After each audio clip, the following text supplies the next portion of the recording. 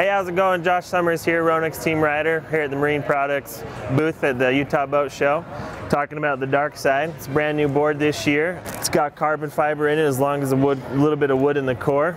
The main thing about this board that was new was we put carbon fiber in the tip and the tail, so when you're out there on the side it kind of helps reduce the chatter. It also has the polyurethane speed walls. Keeps it sitting high above the water so you can have that real top end speed for you. So it's going to have that stored energy rather than that quick immediate response pop off the wake. It comes in 3 different sizes, a 36, a 39, and a 43. You can find more information about this product at marine-products.com.